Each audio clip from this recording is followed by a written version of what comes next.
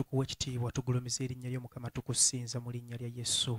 Abooluganda genda mu maaso ga Mukama, genda mu maaso ga Katonda nga weebaza Mukama, muwe ekitiibwa Katonda omulungi. Abooluganda mugulumize mu linnya lya Yesu nga bw'osheyalenga nga bw'oyita munno. Abooluganda tukwaniriza, genda mu maaso ga Mukama nga wa Katonda ekitiibwa omugambe Mukama oli mutukuvu, oli mulungi Mukama Katonda, era Mukama onzijidde olwaleero Omwoyo Omutukuvu Taata ogenda kunkola bulungi, ogenda kunkola bya kitalo, ogenda kukola bya kitiibwa. Ayi Katonda omwesigwa, anti gwe Mukama alina ebirowoozo ebirungi gye ndi, alina ebirowoozo ebirungi eby'omukwano eby'omuwendo. Abange suuta Katonda omuyemuse Katonda bakatonda, muwe ekitiibwa Katonda omuyize ebyotinda Mukama Katonda, oyo asinga muzaddewo, asinga musumba. Abooluganda amaaso gayemuse ogateeka Katonda mu linnya lya Mukama waffe Yesu. Omugambe Katonda omulungi tewali akwenkana. Mukama oli Katonda omutukuvu ow'ekitiibwa, asaanidde okugulumiza n'okutendereza Mukama Katonda. Yegweka ayi Katonda ayinza byonna mukwano gwange, agwanira Mukama okuvuunamirwa abanga amawanga gakusinze. Leka Mukama tukuyemuse mukwano gwange, okola ebyekirala eby'entiisa Katonda ayinza byonna, owanyisa ebiro n'ebiseera ayi Katonda mu linnya lya Mukama waffe Yesu Kristo Mwana wa Katonda omulamu. Abanga yimusa Katonda wo wakati ng'omuyimusa embeera ekendeera, wakati ng'omuyimusa embeera evunnama. Abanga gulumiza Katonda omwesigwa, omugambe Mukama Katonda ayinza byonna, oli mutukuvu, oli wa buyinza, oli wa kitiibwa, oli w'amaanyi, obufuzi, obugagga, amaanyi, ekitiibwa Mukama byo ayi Katonda. Mukama tewali alinga gwe ayi Katonda ayinza byonna, gw'otula Mukama batiri Katonda n'obasalira emisango, otulamba entiisa Mukama n'obatiisa. Kabaka Katonda wesiga Mukama Katonda, ekitiibwa Mukama kikyo, amatendo gago Mukama Katonda. Tewali Mukama akwenkana wadde alinga gwe, olina obuyinza obutagambika Mukama Katonda. Osadde Mukama kitanga ayinza byonna, gwe Mukama awonyerere zaffe, ate Mukama n'otusasira. Abange Bayibuli egamba kitabo kya Zabbuli ekisomo kya 13 n'onyolwa okusatu. Abange bye Katonda, abange awonyerere zaffe era n'atusasira. Mugulumize Katonda w'ekitiibwa, oyo atusasira ate n'awonyerere zaffe. Mukama tukusinza nga tukuwa ekitiibwa, oli munene mutukuvu wa kitiibwa Mukama Katonda. Ekitiibwa tekigwenkana Katonda ayinza byonna. Mukama osadde okwewa ekitiibwa, ogulumizibwe Katonda ba Katonda mulungi mulungi mulungi mulungi. Abange muwe ekitiibwa Katonda w'omuwendo, mugulumize Katonda ow'ekisa. Leka emmeeme yo, leka omutima gwo gugulumize Katonda. Abange ekiseera kituuse ate era kyekino, abasinza Katonda okumusinza mwoyo n'amazima. Abange muyimuse Katonda w'omuwendo, omugambe Katonda w'abuwinza Katonda ayinza byonna, oli mutukuvu, oli wa kisa, oli wa ttenda ayi Katonda. Abange musinze mazima, omugambe Taata omwagalwa, okusinza ku kyendabeko olwaleero, okusinza Mukama Kitange omwesiga Mukama Katonda. Mukama wompisizza, wontambuza, wontuusizza ne wontwala. Mukama weeraze, oli Katonda omwesigwa, oli Katonda ayamba, oli Katonda atukuza, oli Katonda ayamba Mukama Katonda. Oli mutukuvu Taata omwesigwa, weebazibwe ayi Katonda ayinza byonna, erinnya ligulumizibwe Katonda ba Katonda. Abange yeebazibwe Katonda w'omuwendo, mwebaze Katonda omwesigwa, omugambe weebale weebale weebale Mukama, weebale Katonda w'omukwano mukwano gwange Mukama. Abange gwawonyeza accident mwebaze, abange gwawonyeza okufa mwebaze mu Luganda. Yimusa Katonda omugambe Mukama abadde gwe, abange tegabadde magezi go, ne mugulumize Katonda. Abange waliwo gwataasizza, abange waliwo kyolabyeko olwaleero naye ng'osomese busomosi. Abange ngabadde Katonda, muwe ekitiibwa Katonda ba Katonda. Omugambe Taata omwesigwa, Mukama tewali mulala abange alinga gwe. Abange musinze, mugulumize Katonda ba Katonda. Oyo akebera omwoyo gwo n'ajjamu obukyafu, oyo akebera omwoyo gwo n'ajjamu endwadde ey'omwoyo, ye Katonda yeka Mukama Katonda agwanira okutoola ekitabo. Abange n'okubembula obubonero bwakyo. Abange ye Katonda asobola okuggyako akabonero. Abange ke bakuteekako bako kabwavu, akakulemererwa, akagaanibwa, ak'ekika kyammwe. Abange Katonda wekka abange asobola okukwata ku mwoyo gwo n'akuggyako akabonero ako. Kati musinze omugambe mutukuvu mutukuvu wa kitiibwa ayi Katonda omwesigwa, yegwe Mukama kamala byonna, you are the Alpha ate gwe Omega Mukama Katonda. Abange ngesinabaawo Mukama gwe waliwo ate Mukama ngensireweddewo, ogenda kusigalawo Mukama Katonda. Osigala w'amaanyi, osigala oli wa kitiibwa, osigala oli wa muwendo, oli wa ttutumu Mukama Katonda. You great Lord, oli munene munene munene, oli wa ttendo Katonda ba Katonda. Abange osinga endwadde, osinga obwavu, osinga Mukama Taata omwagalwa. Ebitulumba ebituwangula Mukama Kitange omwesigwa obisinga. Abange tewali mbeera nnene, tewali lusozi lunene, abange tewali kiwonvu kinene, abange tewali mbeera y'amaanyi wadde kisenge kinene. Abange Katonda waffe gyatasobola kujjawo, gyatasobola tambaala. Abange jjukira yagola bugolozi mukono, ennyanja nemuwulira, abange nemuvunnamira. Muwe ekitiibwa Katonda ba Katonda. Omugambe Kitange omwesigwa Mukama Katonda ayinza byonna, oyina amaanyi, oyina ekitiibwa, oyina obuyinza. Osaanidde mu linnya lya Mukama waffe Yesu, ogulumizibwe katonda bakatonda obwekitiibwa amanya gw'omwoyo mutukuvu oli watendera mutukuvu oli wabuyinza era wakitiibwa mukama tunakusinzanga nga tugamba yegoyoka katonda abange ku nsi ne wansi w'ensi abange waggulu w'ensi buli vivi na buli lulimi leka lwatulenga nti Yesu ye mukama abange leka lulimi abange lusinze katonda mwenyera mukama waffe Yesu omwana wa katonda omulamu katigenda maaso ga katonda osogoge maaso ga mukama abange bayibuli egamba kitabo kya First John essula ya 4 abange onyulu wa 9 abange bayibuli essula esooka onyulu wa 9 bayibuli egamba abange bajja maaso ga mukama nogamba tuli mutuukirivu obode katonda omulimpa ano obutuukirivu bamugwe katigenda maaso ga katonda omugambo ekitango omwesiga mukama ndabise maaso go kabaka mukama nga nenenya taata omwesiga mukwano gwange taata ayinza byonna mukama taata omwagalwa osasire mukwano gwange taata wonna wempidde mukwano gwange wentambulidde makuba ekitango omwesigwa mukama geraga bwa katonda katonda bakatonda anti taata omwesiga mukama katonda mukama omuntu gwe mubiri wonna gumpangulidde wonna taata omwesiga mukama katonda wenviridde mukuba ekitanga ayinza byonna mukama nenkola ebitali bya nsonga nenkola ebya butuukirivu mukano gwange mukama nenkuswaza nenfumisa erinnya lya katonda wensoma tusa ebigambo taata omwesuga mukama katonda wenzigulidde olugi mukama katonda mu bintu byempulidde mu bintu byendabye bintu byenjogedde nabo katonda omutuku mukama wentudde mu nkwe z'ababi wentudde mu nkwe z'abayomba katonda ayinza byonna mukama nsasira mukwano gwange wenfulumiddeko ekigambo wadde badde sekendi emu nenva mu kigambo kya katonda omwesigwa mukama nsonyiwa mukama nsasira katonda wonna mukama oneddugaza wakati mu lunaku wakati mu wiki wakati mu mwezi mukama katonda omwesigwa nendogaza mukwano gwange mukama nenenya omwoyo mutukuvu onsasire onkwatiwe ekisa abange wenenye maaso ga katonda abange ekigambo kyabwe kigenda kujja gy'oli n'ekigambo kya mukama kitukuvu omukwano gwa katonda genda kukomako olwaleero naye mutukuvu era gutula watukuvu kati wetukuze era wenaze abange ow'omwaganya omukwano gwa katonda kubanga kyawandiikibwa nti mwaziyiza omwoyo wa mukama bwe yajja gye muli abange omuziyiza n'obutali butuukirivu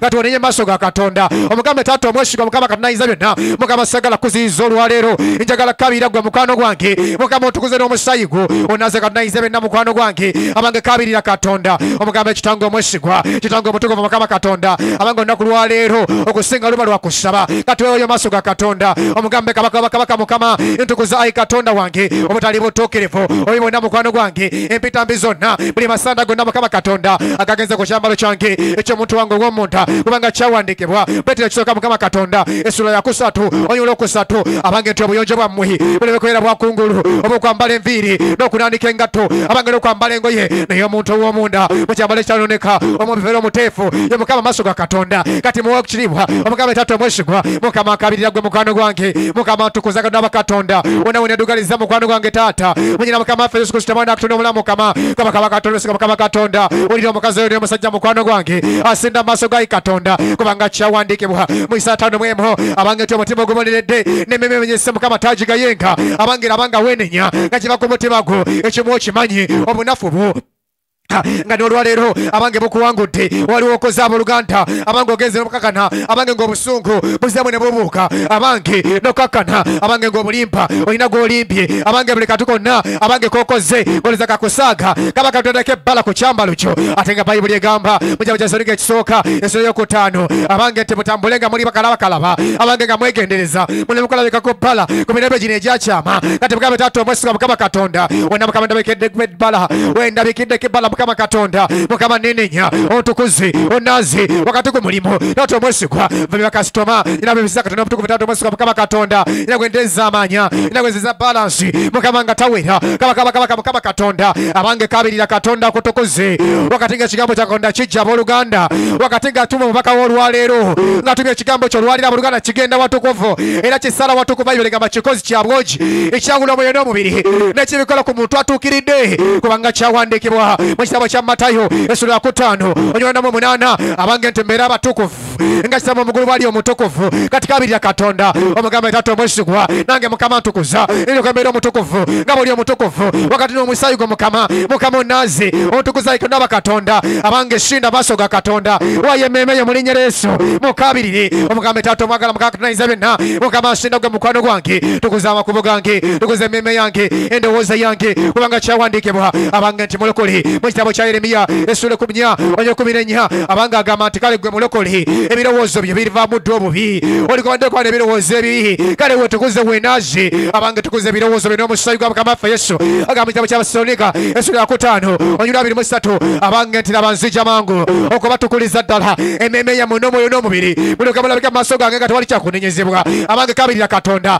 atukuze omwoyo gwo emmeeme eyo n'omubiri gwo wonna wamu abooluganda olabike nga tukwe kyakunenyezebwa shata broko zakataralala sendira Katonda amanya ag'omwoyo omutukuvu omugamba ayigana Katonda nange Mukama nzija maaso go Mukama Katonda Mukama kulaba weereza ffenna Mukama era Mukama tusaasire otukuze mukwano gwange wonna Mukama kitango omwagalwa nga tugenda okuweereza eri abantu bo taata omwesigwa Mukama Katonda leeta omuweerezaawo Katonda ayinza byonna ate era nga mwana wo musoma Moses Kasirye Mukama muleta maaso go wakati ngagenda kuweereza Mukama Katonda Mukama mutukuze omusaasirayi Katonda kubanga mwana wa muntu wonna Mukama kitango omwesigwa olabidde ensonga mu maaso ge kubanga kyawandiikibwa mulaba mwana wange nkuyinako ensonga abange Mukama Katonda oyina ensonga kumuweerezaawo ate nga mwana wo Mukama tukuze osaasire mukwano gwange era kwewula omusayi gwo Mukama kitanga ayinza byonna Mukama okumutukuza okumunaaza okumusangula na buli bonna Katonda ayinza byonna munyina Mukama waffe Yesu Kristo mwana Katonda omulamu abange kabirira Katonda nga naffe mutunenya bwezirina amaaso ga Mukama manya gomwoyo mutukuvu Katonda ayinza byonna era Mukama kola omusaayi gwo kulaffenna mukwano gwange Mukama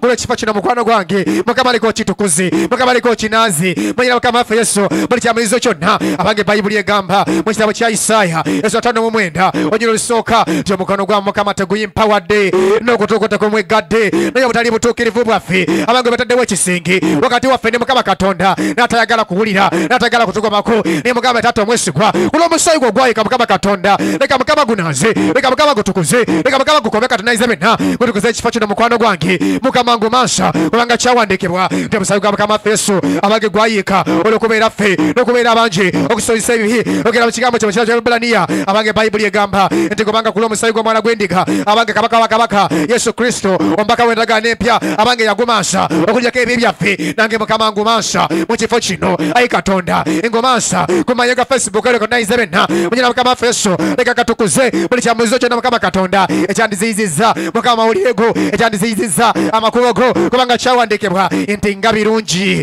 ebigere ebireeta ebikolo by'emirembe ebigere ebireeta ebigambo by'emirembe taata waliwo ebigere ebizza olwaleero okuleeta emirembe ne waliwo ekyali kiziyiza manya g'omwoyo omutukuvu kati nkabirira munyina Mukama waffe Yesu munyina Mukama waffe Yesu abakabirira Katonda omugambe taata omwesigwa kati Mukama tukukwewoola Mukama tukuyitaye Katonda nga tubaze Mukama okutukuza taata omwesigwa twesunga gwe ayi Katonda wa Katonda tetumanyi kusaba tetumanyi kusinza tetunyatiriza kukola mukwano gwange omwoyo omutukuvu Mukama nga toliiwo tewali kyetusobola Katonda ayinza byonna kabaka mukwano gwange gwe batulekera awakamfata awakansala awahila Mukama Katonda tukwagayira mukwano gwange jangu Mukama weerage gye tuli ayi Katonda wa Katonda tolobesiga Mukama Katonda abeetaaga ansa mukwano gwange jangu Mukama ogeri emitima gyaffe mukwano gwange Mukama gw'abatukomako leka gw'abatutaasa Mukama gw'abatuyamba ayi Katonda wa Katonda abange sinda okabirire Katonda abange Bayibuli egamba Yabezi nakabirira Mukama namugamba taata singa ompadde omukisa n'onkyaka erinnya lino ery'obuyinike munyina Mukama waffe Yesu nawe Mukama taata omwesigwa Mukama Katonda Mukama akabirira gwe mukwano gwange jangu Mukama weeraga olwaleero wakati ku kigambo wakati nga tusaba wakati nga tukolama taata omwagala Mukama Katonda Mukama tompitako olwaleero abange mukabirire laga okuyayaana omugambe taata Mukama tompitako olwaleero tompitako ayi Katonda wa Katonda tompitako Mukama kitango omwesigwa abange yayaanira Katonda laga omutima gwo abange mbuweesunga olina kyeweesunga okulaba amaaso ga Mukama gatambula wonna wali bayogera Katonda ngakale nyoyo amande omutima ogutuukiridde abange laga omutima gwo tigutuukidde maaso ga Mukama elaga okuyayaana kw'abooluganda yimusa okukkirizakwo abange yimusa okukkirizakwo kubanga kyawandiikibwa abange mu kitabo kya Ebbulaniya essula 11:6 abange batali kukkiriza tekizika kusimbwa Katonda kati yimusa okkiriza amaaso ga Katonda abange weesunge okusumululwa weesunge okuwonyezebwa abange omwoyo wa Mukama abange yamamidde dda amayo ga radio amayo ga tizazibwa kweno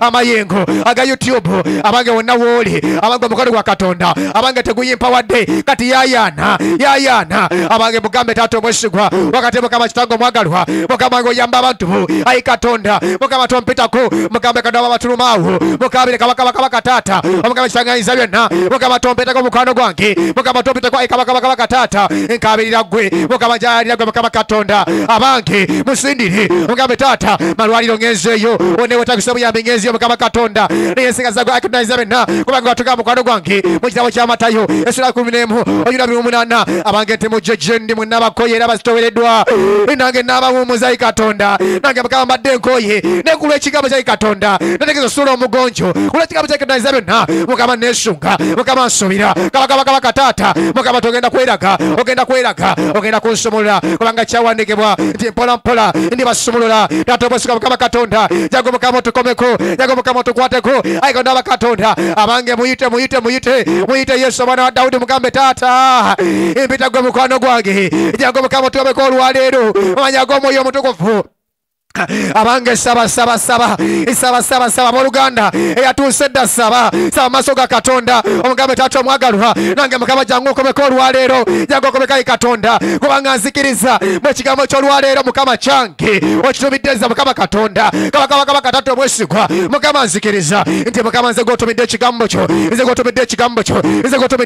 kyo kati mukama taata omwesigwa mukama katonda jangu erage gye ndi mukwano gwange wakati ng'onsumulula wakati ng'onyamba okomeko mukwano gwange sigwa ai kabaka tata manja gomwoyo omutukuvu mukakisanganiza benna ai katonda bakatonda mukama akuyita mukama kwegayirira omwoyo omutukuvu mukama katonda abange yayana wayo omutima gw'omunyina mukama waffe Yesu laga okukkiriza laga okwagalwa laga okwesunga abange ndoli mukama kyagenda okukola olwaleero waliwo amaanyi ga katonda agagenda omaamirira olwaleero netegageza tekakuyitako abooluganda tekageza tekakuyitako abange bayibuli egamba abange Yesu Kristo yatuuka ku mukazi abooluganda nagagolo muwonya namugamba mukazi gwe okukkiriza kwo kukuwonyeza laga okukkiriza kwa abooluganda kukuwonya olwaleero let your faith abooluganda guyimuse okukkiriza olwaleero ogenda kusomololwa ogenda kuteebwa laga okukkiriza abooluganda yayana amaaso ga katonda omugamba kabaka taata omwesuga mukama katonda bwe mukama gwe nzikiriza mukwano gwange tika mukama agenda okunyamba agenda okukukomako agenda okukwatako agenda okuntaasa agenda okuyimira nange mukwano gwange ayi kabaka taata omwesuga mukama katonda mukama akuyita mukwano gwange Ikuita mukwano gwange omwesigwa mu byensimbi byange mu bizinesi yange taata omwagalwa mu maka gange mu ggwanga lyange taata omwesigwa kabaka sebo mu kika kyange taata olwaleero leka mukama olwaleero mukama katonda ebe turning point yange mukama katonda taata omwesigwa mu linnya mukama waffe Yesu abange wali atandisedde okusaba omwoyo omutukuvu mukama mukomeko omwoyo omutukuvu mukama muwuli taata omwesigwa mukama katonda olina okusendako omukazi oyo mukama olina okusendako omusajja mukwano gwange omwesigwa ayi kabaka taata omwagalwa abange kabirira katonda omugamba ekitanga omwesigwa mukama katonda ilo mukama tompitako taata omwesigwa mukama katonda Topita kwa moyo mutukuvu kisanganiza benna mukama topita kali katonda mukama taata omwagalwa gwe yakolera Kaana nange omugomba Zuno taata omwesigwa gwe yakolera Sara nange omugomba Zuno taata omwesigwa gwe yakolera Yabezi nange omwavu Zuno taata omwesigwa gwe yakolera Yakobo n'omukyusa erinnya nange taata omwesigwa jangu okyusa erinnya taata abange bayibuli egamba mu Yakobo nakwata malayika n'amugamba mbu sikutaavu okutuuka ng'ompadde omukisa nawe mugambe taata omwagalwa lero mukama sikutaavu okutuuka ng'ompadde omukisa abange mukabirire abooluganda tolina ngeri gy'omukwatamu okujjako ng'oli mu kusaba okujjako ng'osaba agamba baana bange temusabe erage tisabemu bweti abange mukama tusaba ssaawa emu yokka naye gwe gisuseemu olwaleero kabirire katonda omugambe taata omwesigwa mukama katonda mukama mpita gwe kabaka taata mulise bulamu wange taata omwesigwa abange bayibuli egamba munyina mukama waffe Yesu mu kitabo kya Isaaya essula y'omwenda onyira okubiri abange nti abatambuliraga mu kisiikirize eky'okufa balabye musana mungi abatambuliraga mu kuzikirira omusana gwe bajjidde abange kabirira katonda olwaleero omusana gwa katonda gugenda kwaka makubogo abange kabirira katonda munyina mukama waffe Yesu abange olwatumye ekigambo kya mukama waffe atumye ekigambo ky'olwaleero omwoyo omutukuvu kabona omukulu abange agenda kwogera gye tuli abange Yesu Kristo olwaleero asimba ogere naffe ne kabirira katonda munyina mukama waffe Yesu omugambe taata omwagala mukwano gwange leka mukama kino kyo batutegesa mukama katonda okolera mu service eno mukama tunaize benna nange mbere part and passion mukama katonda nange mbere part kucho munyina mukama waffe Yesu Kristo bana tulumala mukama kabaka katonda mukama katonda mukama tompitako mukama tondeka mukama tonvaamu manya gomwoyo omutukuvu Mwina mukama Yesu Kristo mwana Katonda omulamu era mukama newunga musaayi gwo nga nyambala amaanyi n'obuyinza nyambala obusungu bwa Katonda nyambala ebyokulwanyisa by'omusana nga bwe kyawandiikibwa timweyambule nyambala ebyekizikiza mwambala ebyokulwanyisa by'omusana nange munyina mukama waffe Yesu nyambala ebyokulwanyisa by'omusana era nga newunga musaayi munyina mukama waffe Yesu okuwakana na buli maanyi gonna agabali gakola okuwakana esaaviisi eno munyina mukama waffe Yesu Kristo mwana Katonda omulamu mukama mpakana nago munyina mukama waffe Yesu na buli muzimu gwonna na buli mwoyo gwonna na buli musamba gwonna omulangira w'omubbanga avugira baana abatawulira muno mbagala kati Yesu mwampula amaanyi n'obuyinza muzikiriza munyina mukama waffe Yesu abange enjogo z'obuyinza bwampeebwa mu kitabo mukama ekyalo Mako Ezra 16 abange nti abakkiriza baligenda obubonero buno abange baligoba emizimu mu linnya lyange nange mu linnya lya Yesu nga bamuli muzimu gwonna nga muli musamba gwonna nga muli liso lyonna baganda abataliyimiridde mu kifo kino bateze okwanisa saaviisi eno abange alijjako amasanyalaze galibuza netiwaaka munyina mukama waffe Yesu mpangulira nga menyamenya abange nzikiriza bali muguwa abange nzikiriza buli kisiba nzikiriza buli kisenge abange nzikiriza buli leeya yonna ebatoddako emizimu ebatoddawo emisambwa batoddawo eddogo bashekeredobo zarapatatutata pangula buli muzimu gwonna munyina mukama waffe Yesu nzizaliza buli kitambo kyonna nzizaliza buli ddogo na munyina mukama waffe Yesu abange emizimu ekivugira ku byoto era nga ndibagenda buli kyoto kyonna abange ekibadde kiseeseddwamu okwa saaviisi eno ebitana by'obulimba ebitana mukama Katonda ebyabalo watu mu kifo kino bipenya byambo n'amaanyi n'obufuzi bizikiriza amaanyi ag'omwoyo omutukuvu era mpaka na buli muzimu gwonna mukama gwe tulambwengula okwata mukama meseji gagendeyo abantu omuzimu gwa kivunuzi okuvunula obimeseji eno okuvunula obimeseji abooluganda ng'okwata nga ngusiba kwapula amaanyi n'obufuzi kupenya ng'okyomuliro munyina mukama waffe Yesu Kristo mwana Katonda omulamu mukama mpambana buli mwoyo gwonna ogwekizikiriza na buli ddogo lyonna na buli maanyi gonna mukama Katonda omulangira oyo omusambwa ogwo Yezeberi nabuzana muwanula muwengula nga muteeka wasebigere bya Yesu mupa mukyomuliro mukama waffe Yesu omwana wa Katonda omulamu yaniriza okubeerawo kwa Katonda yaniriza okubeerawo kwa Mukama leka mwoyo mutukuvu amamira olwaleero mwoyo mutukuvu tukwaniriza amasekati gaffe taata fuga Mukama jangu otwale obuyinza jangu otwale ekitiibwa ffe Mukama tuvaawo ffe Mukama twejjawo ne tukwaniriza omwoyo mutukuvu taata leka Mukama gw'abafuga leka Mukama gw'abamulisa leka Mukama gw'abalabisibwa leka Mukama gw'abayeeraga mugwe Katonda abakatonda Mukama twesunze ekisa kyo twesunga Mukama okusumulula twesunga Mukama okulaba obulungi bwo mu nsene y'abalamu Katonda Mukama taata omwagalwa Mukama tuwoze emitima gyaffe nga bwe kyawandiikibwa temulanga ekigambo kya Katonda temukakanyaza mitima gyammwe nange Mukama kitange omwesigwa Mukama tega emitima gyaffe wansi abange wetuwaze maaso ga Katonda kubanga olina tubye ekigambo kye Bayibuli egamba mu kitabo ky'Abefeso abange nti nzija okuba naaza ekkanisa yange mu kigambo agenda kujja tufuka amazzi amalungi kugenda mu kitabo kya Ezekyeri esula 3:25 nagamba nzija okuba amazzi ag'amazzi amalungi amazzi amatukuvu okuba nazaga ebitabo zammwe zonna nagamba olw'ekigambo ekyo maze okulongoosebwa taata omwesigwa tukwebaza webala omwoyo wa Mukama mu linnya lya Yesu manya ag'omwoyo omutukuvu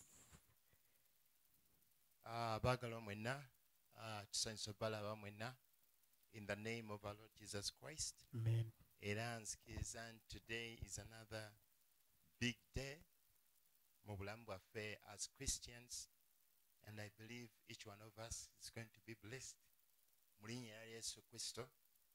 So olunaku olwaleero, it's my prayer, it's my prayer still that each one of us buli kinoomu ku ffe asobola okufuna omukisa olunaku olwaleero, and let this service oggulewo omutima gwo buli kinoomu ku ffe gulawo omutima gwo, open your heart, each one of us, and I pray that each one of us will concentrate and kakane, because it's going to be a blessing mu bulamu bwaffe, a blessing in our lives. So olunaku olwaleero lugenda tuwa omukisa in Jesus' name. So abaagalwa, kwe kusaba kwange, invite a friend, invite a relative, invite any person who can make any difference mu bulamu bwo, even when that person has never made any difference, be the first one to make a difference in someone's life.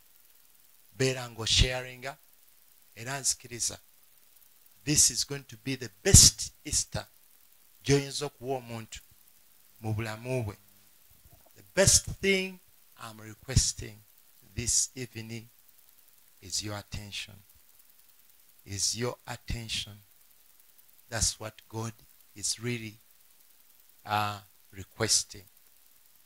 Your attention. When your attention is here, it will be a good, you'll be good doing something good to the Lord. So, nkusaba oweyo omutima gwo. Let's pray. Heavenly Father, I want to thank you so much that you are so loving. Otwagala nnyo that you cannot allow the enemy to destroy us. We want to thank you so much that even up to date, omusaayi gwo, your blood still speaks. Kyemba nsikiriza Katonda, you are going to minister to each one of us this evening. Father, I thank you. Nti owulidde okusaba kwaffe. In Jesus' name. Amen. Ladies and gentlemen, I will request you that you bear with me. I'm going to be mixing the language for the sake of any person ayinza okuba nga may not understand Luganda that can still follow. So I'm praying that each one of us will pay attention and the Lord is going to minister to each one of us. Mu linnya lya Yesu Kristo. Abagalwa, ffenna nga bwe tumanyi nti Mukama waffe Yesu Kristo yafa ku lunaku olwokutaano. Olunaku olw'Essande n'azuukira okuva mu bafu. Era twagala kulaba ebikulu n'ebyamaanyi ebirina okulabika olunaku lwaleero to every Christian. Tugenda kugenda mu kitabo ky'endagaano enkadde. Mu kitabo ky'endagaano enkadde ngenda kusaba tusome Exodus okuva essuula ya 11. Essuula 11. We are going to read from verse 1. Exodus. Okuva essula 11 n'olunyiriri olusooka. Yes. Mukama n'amugamba Musa nti ekibonobono kimu nate kye ndimuleetera Falaawo ne Misiri. Oluvannyuma alibaleka okuvaamu. Bw'alibaleka mazima aligoberera ddala munno. Olunyiriri olwokubiri. Yogera kaakano mu matu g'abantu basabe buli musajja eri mulirwanaawe ne buli mukazi eri mulirwanaawe ebintu ebya ffeeza n'ebintu ebya zaabu. Mukama n'abawa abantu okwagalibwa mu maaso g'Abamisiri. Mukama n'abawa okwagalibwa abantu mu maaso g'Abamisiri. Nate omuntu Musa yali omukulu ennyo mu nsi y'e Misiri mu maaso g'abaddu ba Falaawo ne mu maaso g'abantu. Olunyiriri olwokuna. Musa n'ayogera nti bw'atyo Mukama bw'ayogera nti nga mu ttumbi ndifuluma wakati w'e Misiri n'ababereberye bonna ab'omu nsi y'e Misiri balifa okuva ku mubereberye wa Falaawo atula ku ntebe ey'obwakabaka okutuuka ku mubereberye ow'omuzaana ali mu nnyumba ow'olubengo. Mukama yeebazibwe. Amiina. Mukama Katonda alina ky'ayogera eky'amaanyi. Very powerful. Abaana ba Isirayiri baagenda mu nsi y'e Misiri. batuuka ekiseera ne bafuuka abaddu. Bwe batuuka abaddu, the Lord remembered. Mukama Katonda n'abajjukira. When the Lord remembered them, n'abatumira omuddu we Musa. Tulaba endagaano enkadde eriwo physically. Endagaano empya eriwo eri our spiritual life. Kati abaana ba Isirayiri batambula olugendo, balutambula physically. Ffe olugendo lwaffe tulutambula spiritually. Era tulaba Mukama Katonda yatuma Musa. Tulaba Mukama Katonda yatutumira Mukama waffe Yesu. So olunaku olwaleero Mukama Katonda ekyaleesa Mukama waffe Yesu Kristo, purpose enkukuutivu eyina okuba ng'erabisibwa in the last days of his life. Bajoogerako bannabbi ne bamulanga agenda kujja, ne bamalayika ne bajja ne boogera kyekimu. Ne bamalayika ne bajja ne boogera n'erinnya. We saw all this yesterday. Ne tubalaba nga boogera nti agenda kulokola ensi. This one. Naye ng'emirimu gye teginnatandika, ne tulaba ne bakabaka mu kiseera ekyo abaali bawulidde nti omwana azaalibwa, ne baagala omutta nga tannatuuka. Mukama Katonda n'amuddusa, n'amukweka, n'akomawo. Katonda tagenda kuganya kintu kyonna okuzikiriza. Amen. Remember, na abaana ba Isirayiri bali mu nsi ey'obuddu. Ene mu ssuula ey'ekumi egambye, and the Lord said to Moses, I'll bring one more plague on Pharaoh. Katonda n'agamba Musa nti kati Falaawo ngenda mukuba ekibonoobono. Ngenda mukuba ekibonoobono. Akyulya? Njagala okutegeeza abantu abamu ku ffe oyinza okuba osufferingze, obonyeebonye, naye there are days like this day whereby ng'otuuse mu kiseera eky'okununula, n'omununuzi ng'atuuse mu kiseera eky'okununula. Amen. Naawe gwe balina okununula nga wooli today.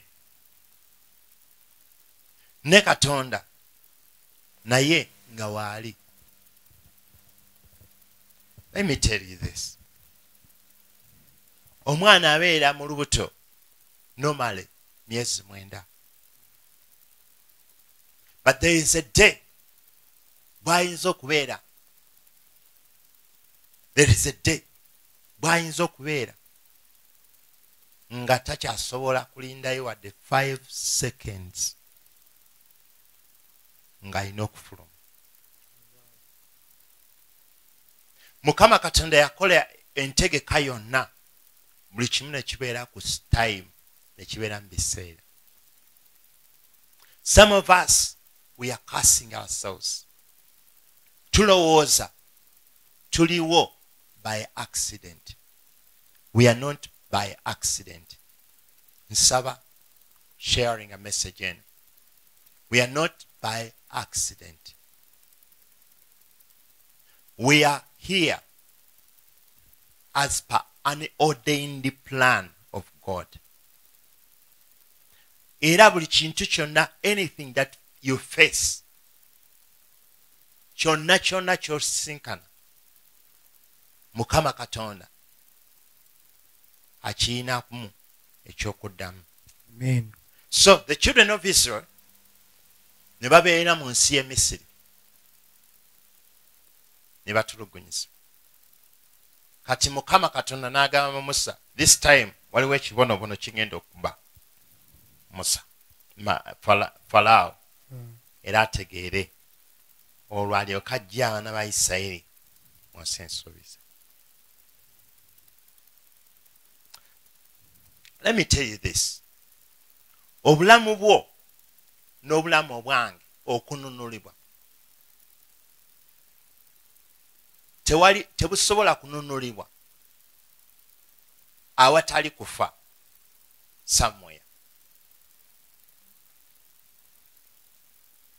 Because of my life, because of your life, death has to happen somewhere. So abaana ba Isirayiri okuva mu nsi y'e Misiri, death had to happen. Okufa kwali kulina okubaawo. Kati ekyo kikutegeezesa ki?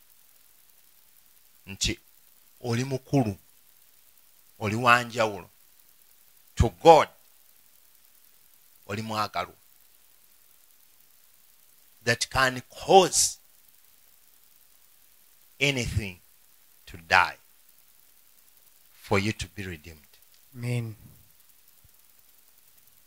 In fact, okusinziira ku byawandiikibwa, any death is like a substitution. Okufa kwabo abaafa oba abalala kwalinganga okukyusa nti nze kyenandibadde nfa, omuntu omulala n'afa, nemba nga nsobola okulokolebwa okuva mu ki? Mu kufa. Otherwise, death was upon me. Otherwise, death was upon the children of Israel. Si kubonaabona kwokka. Okomye ku lunyiriri lwaki? Olwokutaano. Ddamu olunyiriri lwokuna. Olunyiriri olwokuna. Musa n'ayogera nti, bw'atyo Mukama bw'ayogera nti, nga mu ttumbi ndifuluma wakati w'e Misiri, n'ababereberye bonna ab'omu nsi y'e Misiri balifa. Okuva ku mubereberye wa Falaawo atula ku ntebe ey'obwakabaka, okutuuka ku mubereberye w'omuzaana ali mu nnyumba w'olubengo, n'ebibereberye byonna eby'ebisibo. You see, God is communicating to Moses. Watch out. Tuli mu bulamu, tuli mu mbeera nga God has to communicate naffe. Tewali kyagenda kukola without revealing to each one of us. Chovolaba, you have to pay much attention eri Katonda. When you pay attention eri Mukama Katonda, God is speaking, or God is revealing his plan. Mukama abikula plan ye kyekigenda okubaawo. This is why nti Mukama Katonda tayagala oyingire mu movie. Watcha? Redemption movie nga tomanyi kigenda maaso. Kyannaku nnyo okubeera nti film star tamanyi kigenda maaso era tamanyi nti ye film star. So God, Mukama Katonda atuleeta in a midst okubeera nti nno atukolamu kye bayita real movie nga tugenda kubeera balamu kati agenda okununula abaana ba Isirayiri. He speaks with Moses. Mukama Katonda alina kyagenda okukola. Alina okubonaabona kwakulabyemu kw'obonyeebonye. And he's speaking to you. Agenda kwogera naawe. Akubuulire nti n'ebyo ebikutawaanya n'abo abalabe bo b'obadde olaba. Katonda alina kyagenda okukola. Nti ojja kulaba nga tokyabalaba nate. Amen. Kati Katonda ayogera ne Musa bwe yali nga Musa amusinkana in the burning bush. Wakyolya? N'amugamba, n'amulaga omuliro. Ne yeetooloola ekisaka ekikola ki? Ekyaka n'omuliro. N'amugamba jjamu ki? Engatto zo. Jjamu engatto zo. Musa ne yeekoolooba ekisaka. Musa n'ayagala okumanya. Kati abantu bangi ku ffe, we are going to have an encounter Amen. with God. Amen. Naye Katonda ayagala abantu abagenda okupasistinga, okuyaayaana mu mitima gyabwe, okwagala okumanya who is this God. Era kyofala Musa yagenda n'agamba ani antumye. Nakola situation okubeera nti no, he causes a conversation between Moses and God. The only way joyinza okweyongera okukozinga conversation between you and God is when you open up your heart and inquire ne weebuuza from the Lord. Bwe weneebuuza okuva eri Mukama, you are putting God in a situation to reveal his plan. Era naawe tojja kutambula nga oli ignorant, nga toyina ky'omanyi. When you walk nga oli ignorant, you will not be able to face the enemy. Kyova olaba Yesu bwe yali mu ddungu ng'asiiba, ng'asaba. Sitaani bw'amala okusiiba ng'asaba, Sitaani n'alyoka ajja. N'amugamba, if you are God's son, change these stones into what? Food. Into bread, into food. Yes, naye n'amuddamu, it is written. Which means Jesus was not ignorant. Jesus was knowledgeable. Amen. And he was taken into wilderness by the Holy Spirit. Oh, wow. Which means Jesus yali awuliriza the Holy Spirit. Which means you have to pay attention to the Holy Spirit. Amen. Because the Holy Spirit wants, by the abagolwa njagala owuliriza ebintu bino. When you are at war, when you are facing your enemy, any mistake you do costs you a lot. If you don't listen, costs you a lot. If you take things lightly, costs you a lot. And a lot means life.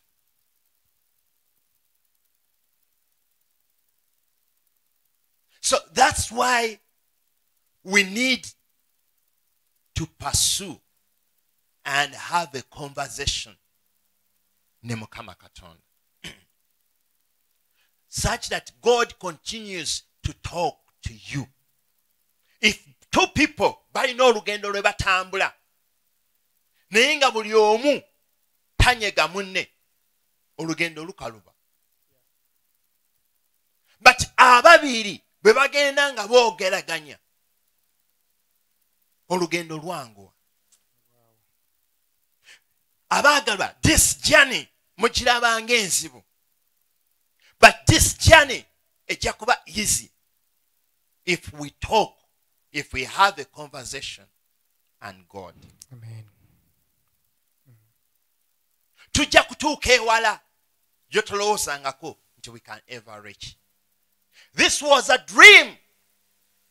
Some of the Israelites baali tebakiina even as a dream that one day Mukama Katonda will cause them move from Egypt to Canaan, the promised land. Nga tebakiina, nga tebamanyi bwe kiyinza kubeera. Abamu ku ffe oli mu busibe nga ne bw'oyagala okulya akawunga tosobola kafuna. Nga ne bw'oyagala ogamba nti nno nange olubuto lwange si lugumba nsobola okuzaala omwana, si lwakuba nti nno sinnatuuka kuzaala, naye nga okyayina embeera eriko restrictions. But the Lord God Almighty agenda gikulokolamu kasita onootambula naye in a conversation. Olwo olugendo olulabanga olunene kubanga toyina na kabonero k'olaba, but olugendo olwo lugenda kwanguwa if you develop a conversation ne Mukama Katonda. Amina. I'm so excited today because Mukama Katonda ayina byakola mu bulamu bwaffe.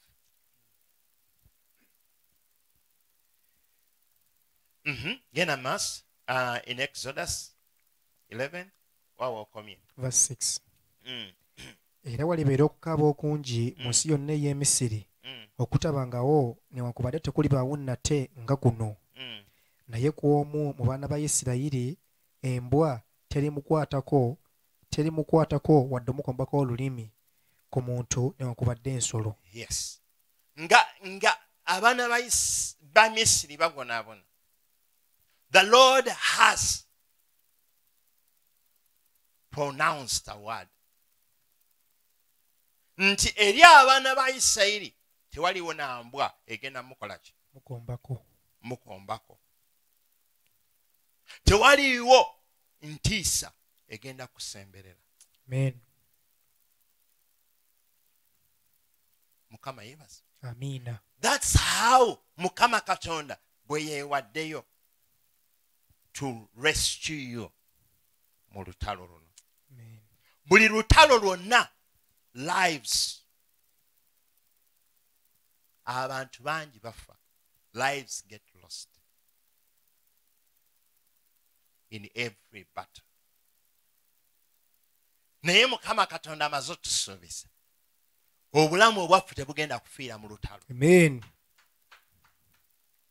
Why? And what does that mean? It means we are not going to be losers. Amen.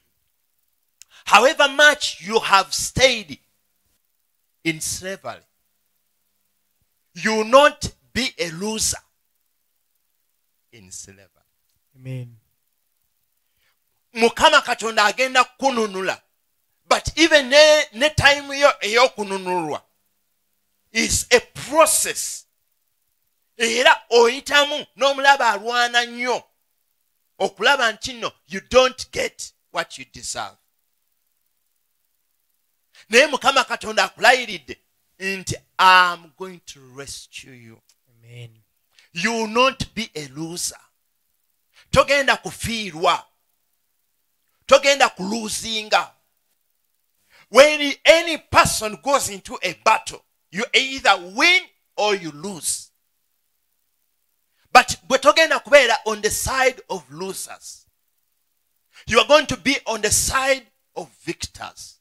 Amen. kubanga Mukama Katonda amaze okusala omusango nga tegunaba nakuwulirwa.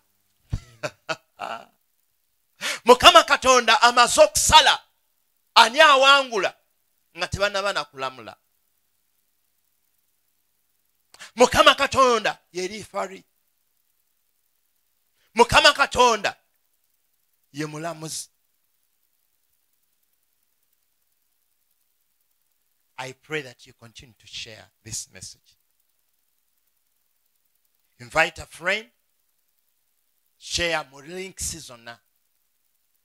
It's life. It's not about Moses Kasi. It's about Jesus. It's about the Lord himself. So, onako olwaleero, as you do this, naawe nyini oyingira mu bulamu bwo obw'okununulibwa. Genda maaso. Olunyiriri olw'omusanvu. Naye ku omu ku baana ba Isirayiri, embwa teri mwagalako lulimi ku muntu newankubadde ensolo, mulyoke mumanye Mukama bw'ayawula wakati w'Abamisiri ne Isirayiri. Era abaddu bo bano bonna baliserengeta gye ndibalivuunamira, era gye balivuunamira nze, nga boogera nti genda n'abantu bo bonna abakugoberera. Okuva ennyuma ndigenda, n'ava eri Falaawo n'obusungu bungi. Yes. Abantu bano bonna Mukama Katonda nga bw'akyogedde era agenda kituukiriza. Nsaba omanye these words zaali zoogerwa. But as nga zaali zoogerwa, there was a move. Some of us tetumanyi. Tulinganga abakyali mu kifo kyekimu. But we are on the move. We are on the move of redemption. So kyenva nsaba owulirize ne Mukama Katonda agenda kuyamba era agenda kusumulula era agenda kuwa ekisa. Amiina. Amiina. Amiina. Olunyiri essula agambye agenda kukola ebintu eby'amaanyi, the Lord. You see? You will. Essula 12 okuva ku nnyiro sooka. Okuva essula 12 n'olunyiri lusooka. Mukama n'abagamba Musa ne Alooni mu nsi ey'e Misiri ng'ayogera nti, omwezi guno gulibabeerera ogw'olubereberye mu myezi, gulibabeerera omwezi ogw'olubereberye ogw'omwaka. Mugambe ekibiina kyonna ekya Isirayiri nga mwogera nti, ku lunaku olw'ekkumi olw'omwezi guno balyetwalira buli muntu omwana gw'endiga ng'ennyumba z'abajjajja baabwe bwe ziri. Mukama Katonda agambye bw'ati, much as he has spoken to Moses and Joshua and Aaron, n'abagamba nti ate mugambe abaana ba Isirayiri nti omwezi guno gugenda kubeerera omubereberye. Amen. Olunaku olwaleero lumu ogwokuna. Kwe kusaba Katonda ky'omwezi guno gukubeerere olubereberye. Amiina. Nti gugulewo essuula empya of your exodus. Amen.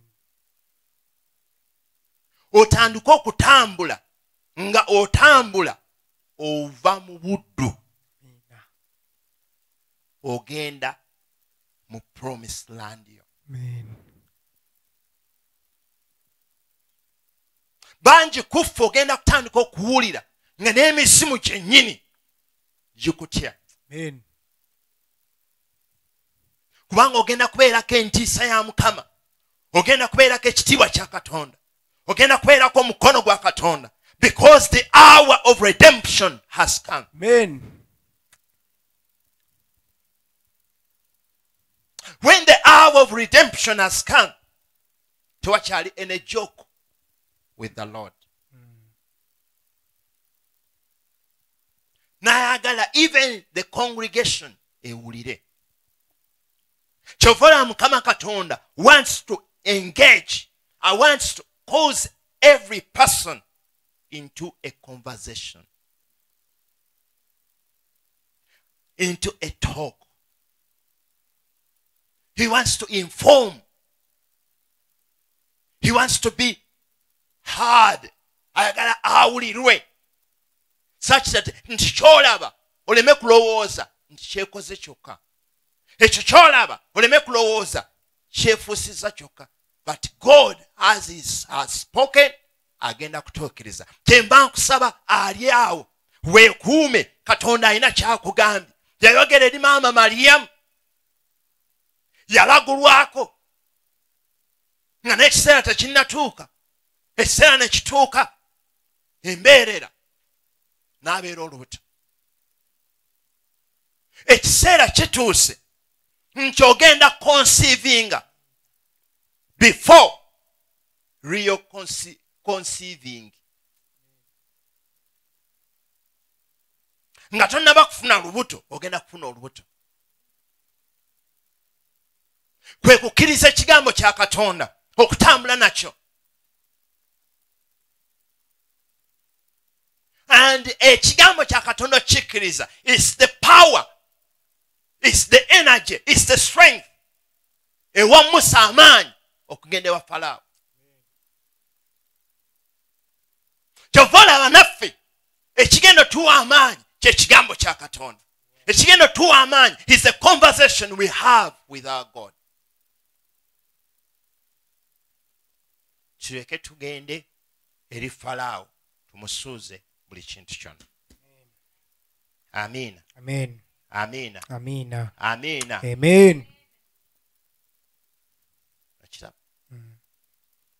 Era Mukama Katonda agenda kikola, era agenda kituusa, era ogenda kirabako. Amen. Mu linnya erya Mukama waffe Yesu Kristo. Amiina. Nsaba ogende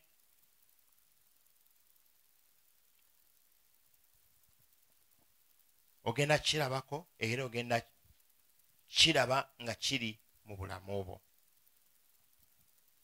Okay? Wanje Weewaawo.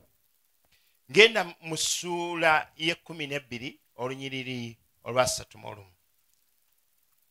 Okuva essula 12 n'olunyiriri olwa 31. N'abayita Musa n'Alooni ekiro, n'ayogera nti mugolokoke muve mu bantu bange, mmwe era n'abaana ba Isirayiri, mugende mumuweereze Mukama nga bwe mwayogera. Amiina. Amen. Akira? Naye sooka osoma olunyiriri lwa 29. Awo olwatuuka mu ttumbi, Mukama n'akuba abaana b'ababereberye bonna ab'omu nsi y'e Misiri, okuva ku mubereberye wa Falaawo eyatuula ku ntebe ey'obwakabaka okutuuka ku mubereberye ow'omu musibe eyali mu kkomera, n'ebibereberye byonna eby'ebisibo. Falaawo n'agolokoka ekiro, ye n'abaddu be bonna n'Abamisiri bonna, ne waba okukaaba okunene mu Misiri, kubanga tewali nnyumba etaafamu muntu. N'abayita Musa n'Alooni ekiro, n'ayogera nti mugolokoke muve mu bantu bange, mmwe era n'abaana ba Isirayiri, mugende muweereze Mukama nga bwe mwayogera. Lwaki olowooza mu nnyumba y'abaana ba Isirayiri tewaliwo n'omu eyali alina okufa? Mukama spoke. Wakyoli? Naye Mukama bwe yayogera, nsaba osome n'olunyiriri olwa 21. Olunyiriri olwa 21. Musa n'alyoka abayita abakadde bonna aba Isirayiri, n'abagamba nti mulonde mwetwalire abaana b'endiga ng'ennyumba zammwe bwe ziri, mutte okuyitako. Ne beerondera omwana gw'endiga. Genda maaso. Ng'ennyumba zammwe bwe ziri, mutte okuyitako. Nammwe mulitwala omuvumbo ogwa ezobu, ne munnyika mu musaayi ogw'omu kibya, ne mumansukira ku kabuno n'emifuubeeto gyombi n'omusaayi ogw'omu kibya. Temufuluma muntu yenna mu mulyango gw'ennyumba ye okutuusa enkya.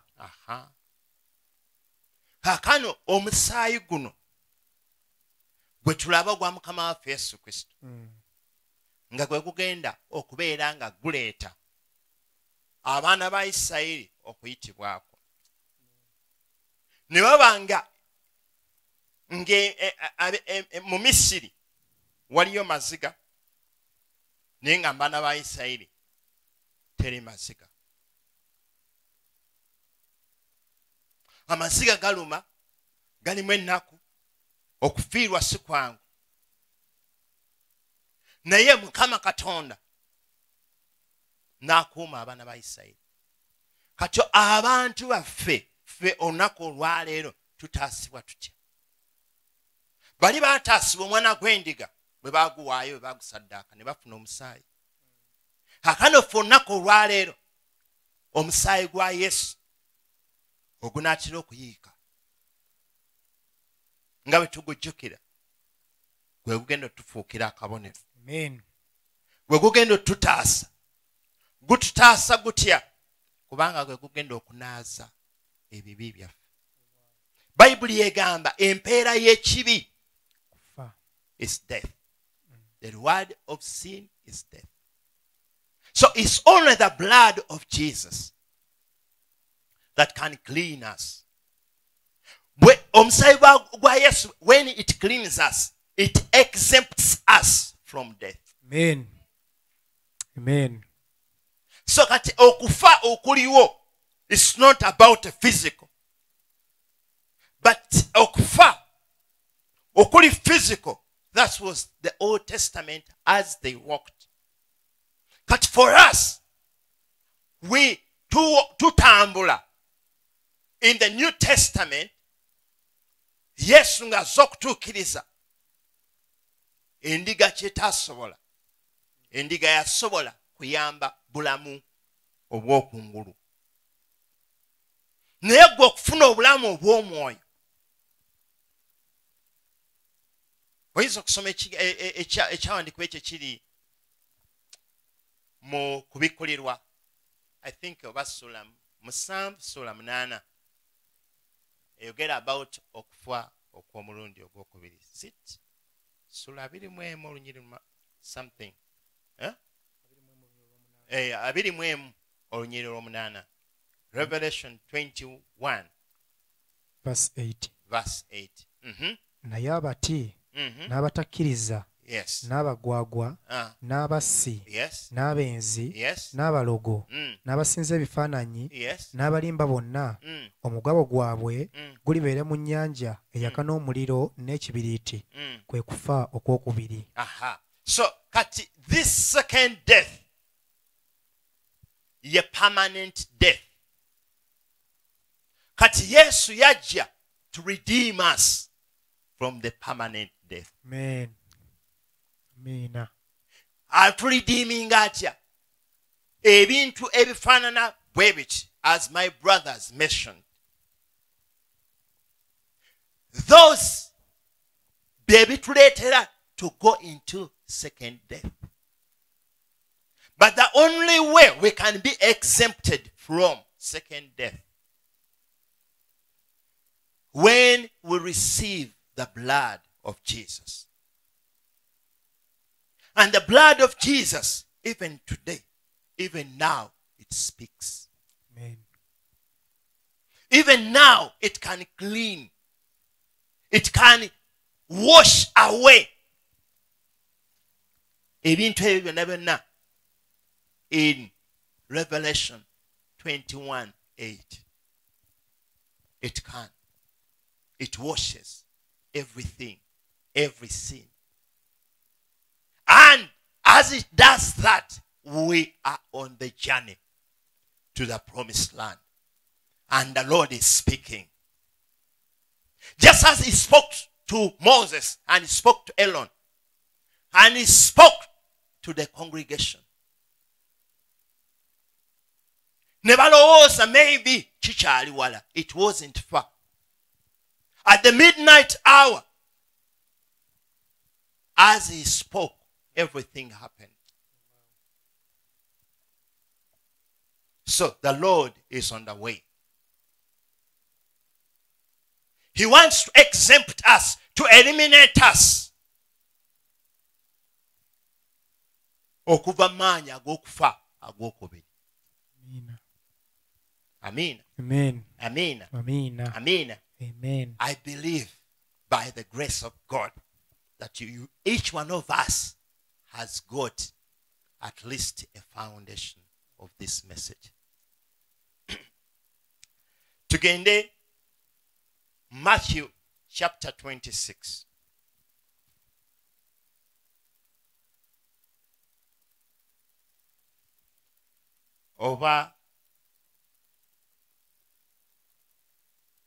Read for me, nga tetunabagenda Matthew 26. Just read for me Exodus chapter 13.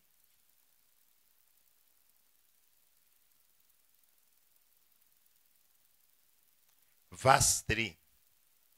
Okuva essula 13 n'olunyiriri olwokusatu. Musa n'abagamba abantu nti, mujjukiranga olunaku luno lwe mwaviiramu mu Misiri mu nnyumba ey'obuddu. Kubanga mumanyi ng'omukono gwammwe era omukono gwa Mukama mwe yabajja mu kifo ekyo. So, as many people, bantu bangi, bwe tukuza ennaku, even Musa n'agamba abaana ba Isirayiri, remember this day. Remember this day. Mukama Katonda we yabajja abaana ba Isirayiri from Egypt. Jana mas. Kubanga tebalyanga ku mugaati oguzimbulukuswa ku lunaku luno bwe munaavaamu mu mwezi ogwa Abibu. Awo lirituuka Mukama bw'alikuleeta mu nsi ey'omu Kanani, ey'omukiiti n'ey'omwamoli n'ey'omukiivi n'ey'omuyebusi gye yalayirira bajjajjaabo okugikuwa ensi ejjudde amata n'omubisi gw'enjuki, oneekuumanga okuweerezanga kuno mu mwezi guno. Amen. Mukama yebaze. Amen. These were very good instructions. Mukama Katonda n'ayogera ne Musa n'agamba abaana ba Isirayiri that you should not eat leavened bread. Leavened bread gwe mugaati ogulimu yeast.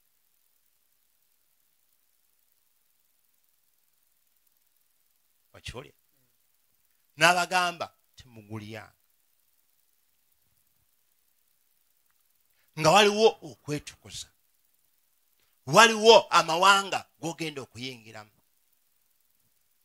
On your journey to the promised land, waliwo even other nations ezaagala okukusobya.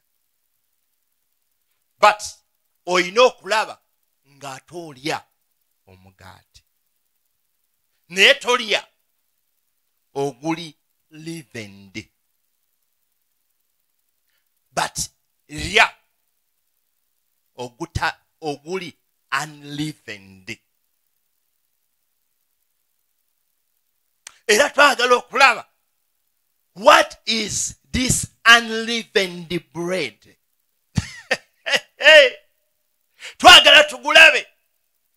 Abaana ba Isirayiri gwe balina okulya balyoke bawangula amawanga.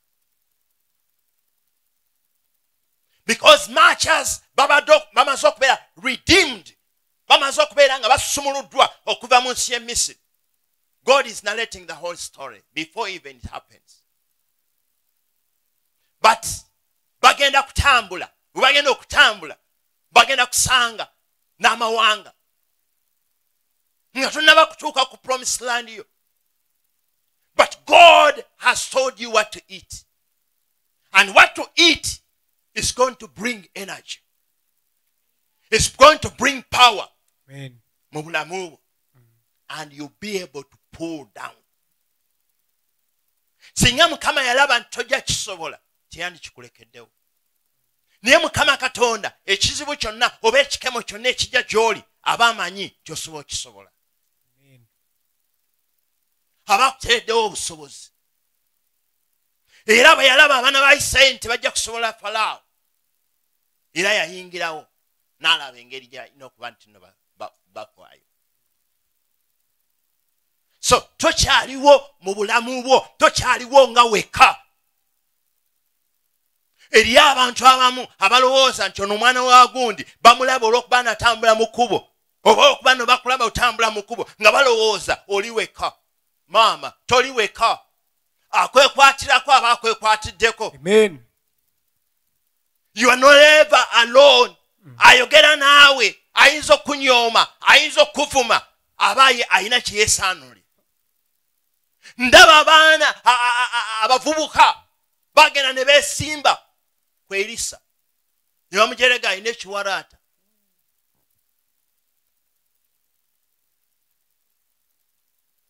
Baazikirira. Katonda ayina kyakulabamu ekyenjawulo. Amen. You are more than God. You are more than wealth. Today osome wano we twasomye essula eyabiri eyasatu olunyiri lwasatu mu ssula y'e12 essula eyasatu asatu mu bbiri.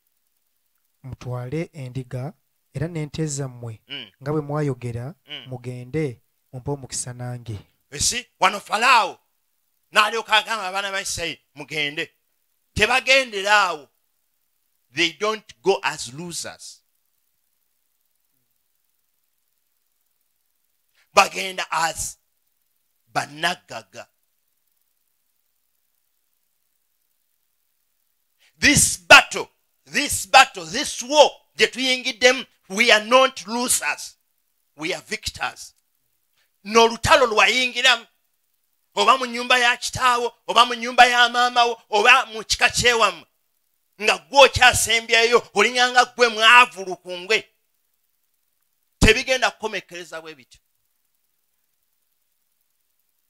Tebigenda kukoma bwe bityo. Amen. Ebyokuyisaamu amaaso bigenda kukoma. Amina. Otandika okubeera nti nno agamba ofulume ng'oliko omukisa.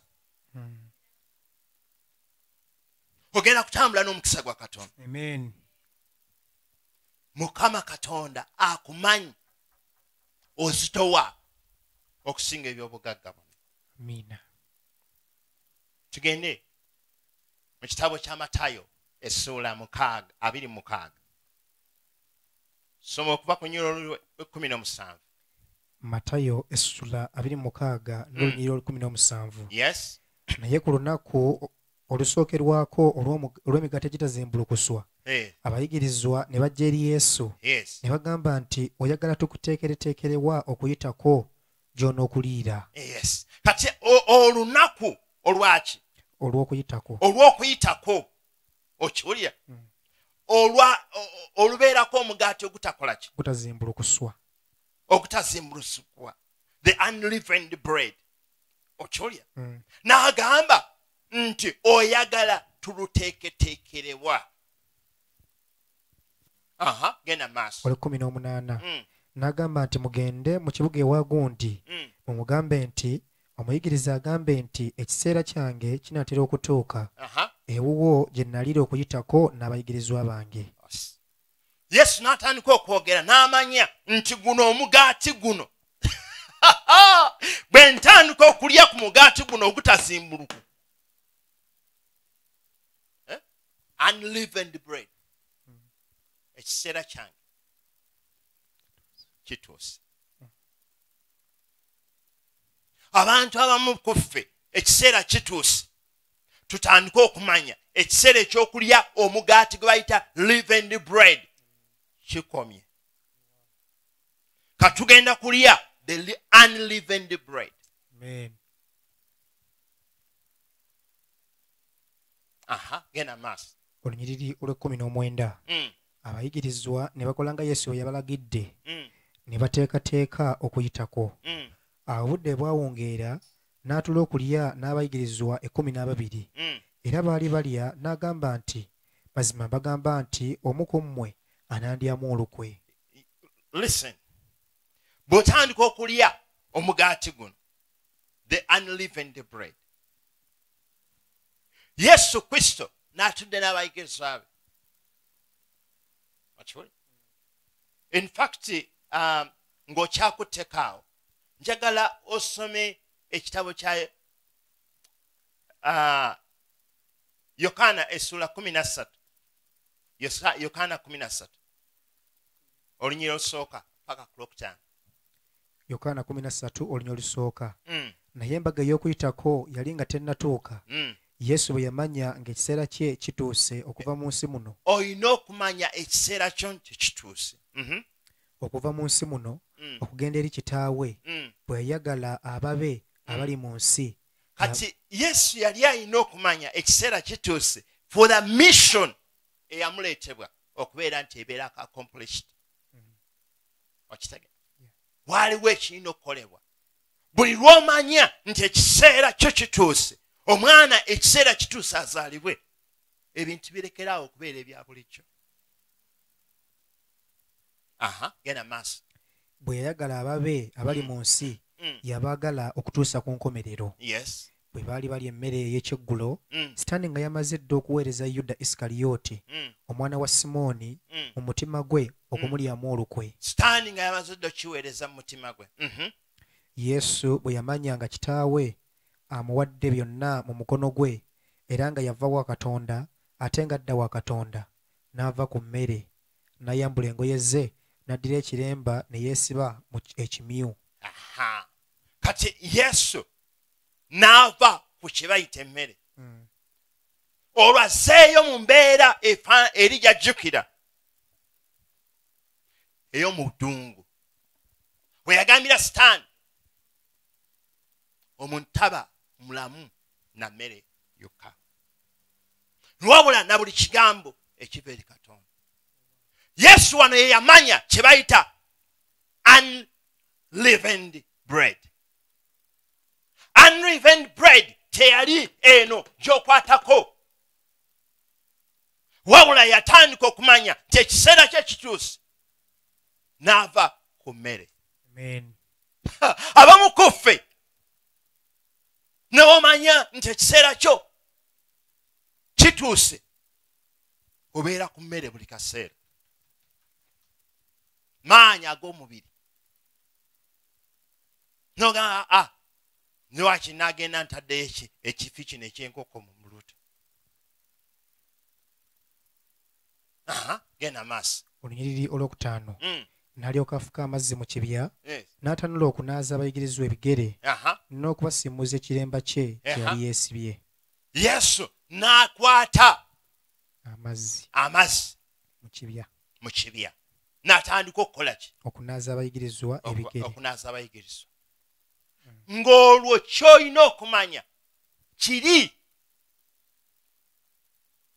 omugaati guli gwe bayita unleavened bread gulina okunaaza, gulina okugyawo.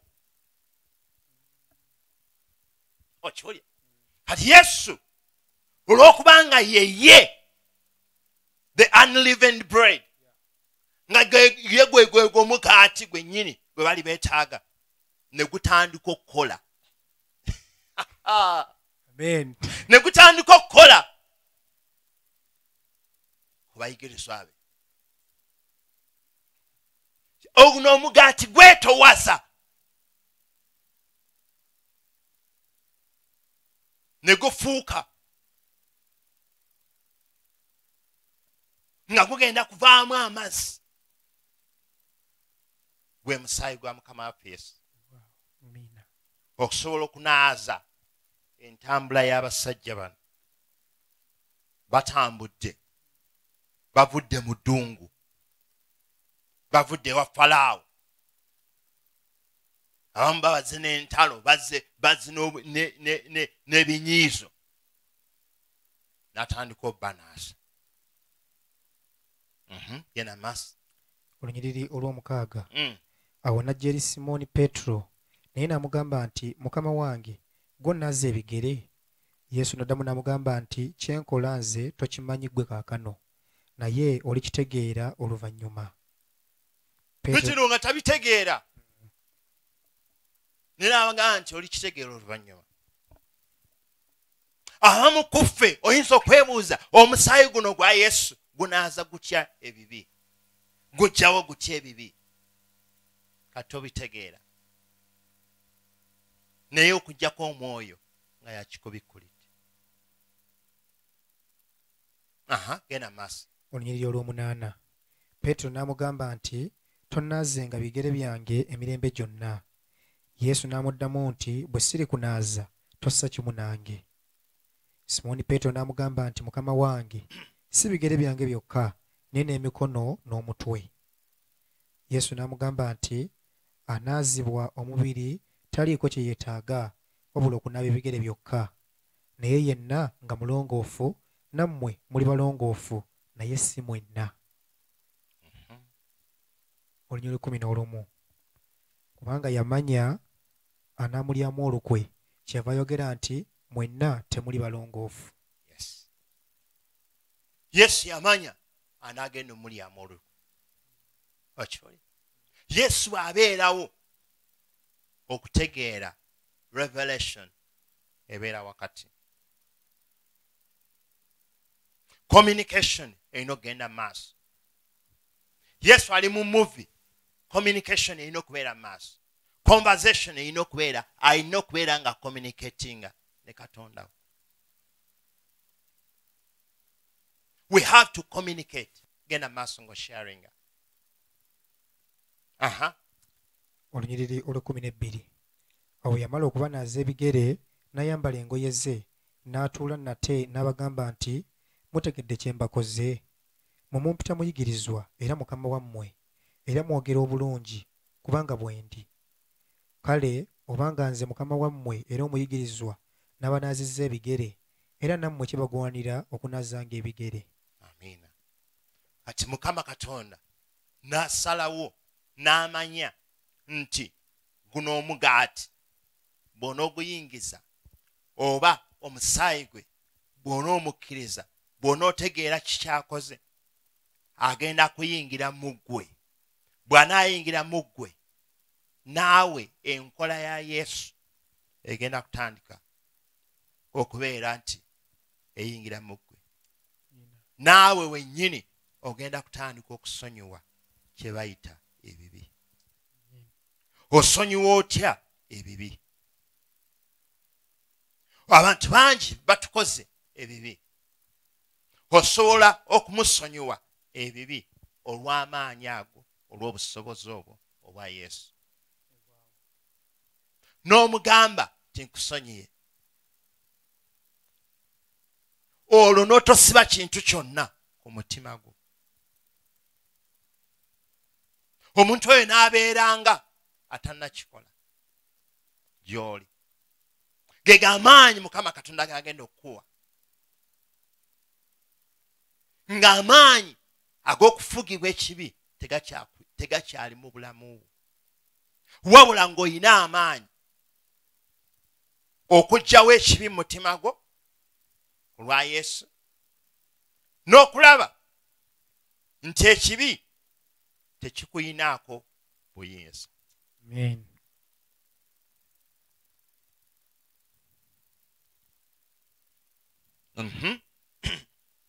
Olunyiriri olw'15. Yes. Kubanga mbawadde ekyokulabirako, era nga bwe mbakoze nze, nammwe mukole nga bwe mutyo.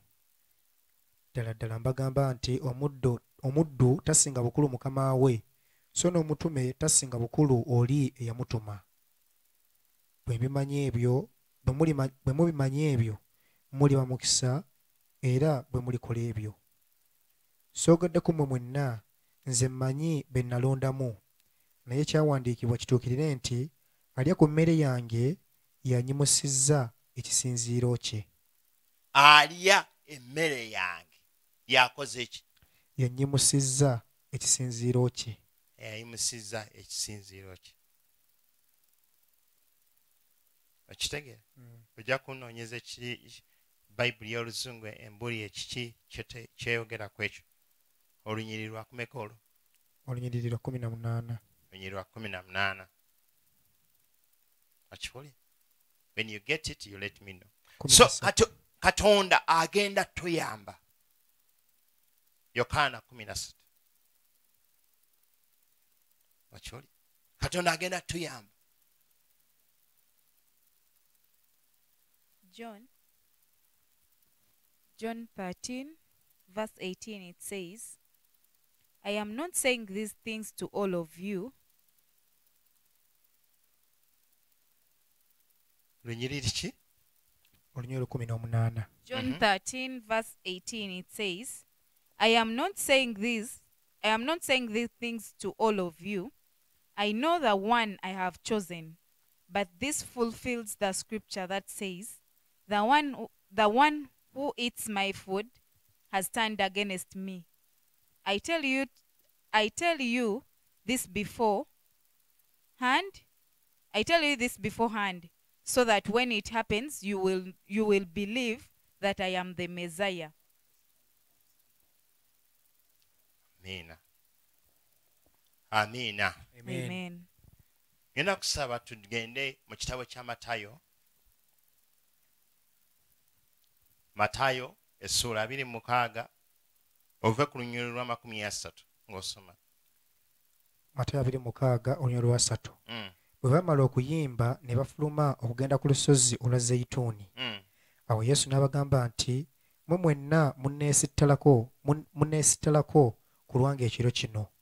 Kubanga kyawandiikibwa nti, ndikuba omusumba n'endiga ez'omu kisibo zirisaasaana. Aha. Waliwo ekiseera ekyakazigizigi. Abantu bonna bayinza okwesittala. Olunyiri lwa 32. Naye bwe ndimala okuzuukizibwa, ndibakulembera okugenda e Ggaliraaya. Naye Peetero n'addamu n'amugamba nti, bonna bwe baneesittala ku lulwo, nze seesittale n'akatono. Amiina. Awo Peetero n'agamba nti abanna bwe baneesittala nze sigenda kusisola. Wakitegera? Awo wennyini ng'okyakutte wakati. Genda mu Yokaana essula 6 olunyiriri lwa 5 Yokaana essula 6 n'olunyiriri olwa 5. Awo Yesu n'abagamba nti, ddala ddala mbagamba nti, bwe mutalya mubiri gwa Mwana wa Muntu ne munywa omusaayi gwe, temulina bulamu mu mmwe. Yesu n'agamba bwe mutakola ki? Bwe mutalya mubiri gwa Mwana wa Muntu ne munywa n'omusaayi gwe, temulina bulamu mu mmwe. Akiwuli? Ekitegeeza Yesu ono gwe omugaati gwe bayita unleavened. Wow. Gwe omugaati guno gwe bayita unleavened bw'ogulya bagukola nga gulimu n'amazzi. Amazzi nago gabeeramu. So kyova olaba Yesu bwe yali ayogera ku mubiri gwe, omubiri gwe gulimu n'omusaayi.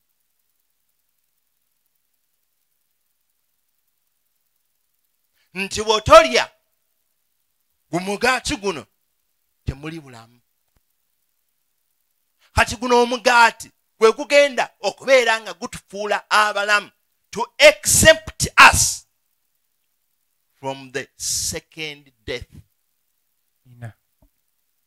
Olwo tube nga tetukyasobola kufa mulundi ogwokubiri. Olunyiriri olwa 5. Alya omubiri gwange era anywa omusaayi gwange alina obulamu obutaggwaawo. Alya omuki? Omubiri gwange era n'anywa n'omusaayi gwange gwe alina obulamu obutaggwaawo. The body of our Lord Jesus Christ and the blood. This person is going to have everlasting life. Amen. Awo being exempted from second death. Amen. Bwe bulamu obutaggwaawo. Era guno gwe mugaati ogugenda okubeera nga gujjawo nga guwashingawe ebintu byonna, penalties zonna ezijja n'ekibi. Penalty y'ekibi kufa. But the power to remove is Jesus Christ. Amen. Genda maaso. Kubanga atalya omubiri gwange, kubanga omubiri gwange kyekyokulya ddala n'omusaayi gwange kyekyokunywa ddala. Mm. Alya omubiri gwange Mm. era anywa omusaayi gwange Mm. abeera mu nze nange mu ye. Yes. Kati ekigambo kya Katonda bwe tunaakirya n'okifumiitirizaamu kigenda kuyingira mu ggwe. Bwe kinaayingira mu ggwe naawe ogenda kiyingiramu. Kyova olaba life is coming. Ogenda kutandika okutambula bw'otyo olw'ekigambo kya Katonda. When you are communicating with God, ng'ekigambo kya Katonda kiri mu ggwe, ogenda kutandika okuwulira kye bayita self ey'omuntu nga tokyagiwulira mu bulamu. Amen. Otandika okuwulira the presence ya Katonda. Presence ya Katonda ogiwulira immediately bw'otandika okuwulira nga tokyawulira kye bayita self. That's when the power over the manifestation, over the presence of God, wetandika okubanga emaze okujoining with you.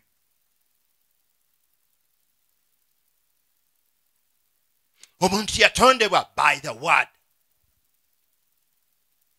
Everything was created by the word. And ekigambo kya Katonda, it can mix, kiyingira awantu wonna wotomanyi omuntu we yennyini waali mu bulamu bwe. Because weewali ebirowoozo, weewali okufumiitiriza, weewali ekyogera, weewali ekintu ekyo, kati ekigambo kya Katonda kiyingira in that communication, in that sport. Nekimixinga. Presence yona diminishingira in his presence. Because the word of God, eraga, ekigambo kya Katonda kiraga God himself, his presence. Otandika kirivinga, when you start to live that way, power of sin eba tekyalina buyinza ku. Amen. Amaanyi ag'okufa, amaanyi ag'ekibi tegakyalina buyinza ku bulamu bwo. Wow. I pray that you share this message. Mu linnya lya Yesu Kristo. Amen. Yes. Olunyiriri 3:7. Mm. Nga kitange bwali omulamu, Mm. nga kitange omulamu bwe yantuma, Mm. nange bwe ndi omulamu ku bwa kitange, Mm. bw'atyo andya Mm. yaliba mulamu ku bwange. Yes. Ali ekigambo kya Katonda agenda kubeera mulamu ku lwa Mukama. Amen. Kitegeeza life gy'ogenda okutandika okubeera ng'olivingamu ku lwa Mukama teina kubeera nga weegulumiza. Omanya you are living that life for Christ. Amen. Mm.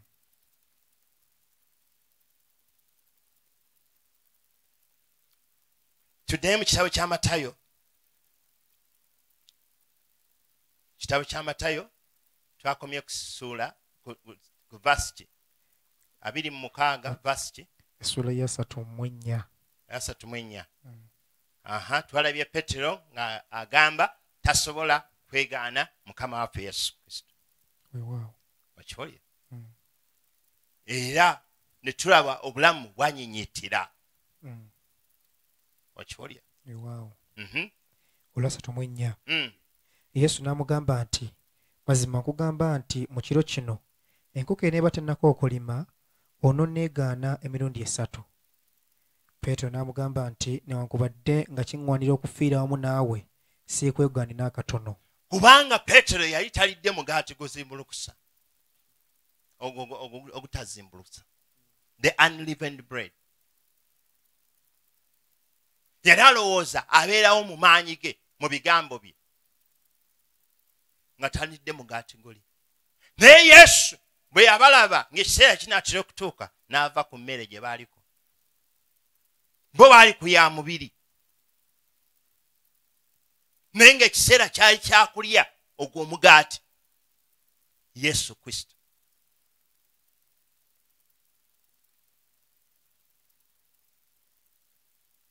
Tobwa Yesu yali tasobola kugulya. N'abayigirizwa bonna ne boogera bwe batyo. Awo Yesu n'atuula nabo mu kifo ekiyitibwa Gesusemaani. Wulira, n'abayigiriza abalala nabo ne boogera bwe batyo. Tetugenda kukuleka. Nabo baali ku bugaati. Baali ku kijjulo. Aya Yesu agabudde. olunyiriri olwa 36. Awo Yesu n'atuuka nabo mu kifo ekiyitibwa Gesusemaani.